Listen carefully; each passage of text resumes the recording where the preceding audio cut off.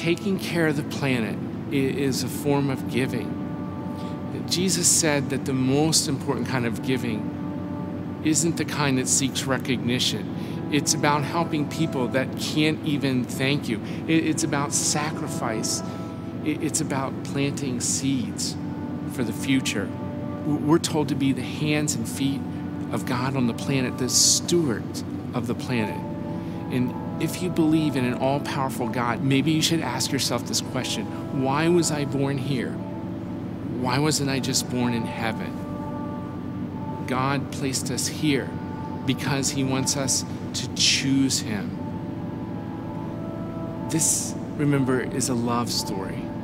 This life, this time, it's a gift. And it's my prayer that when you're surrounded by mystery and uncertainty, your eyes look up to the bright morning star. It's my prayer that you love your neighbors, those not even born yet, by caring for this planet.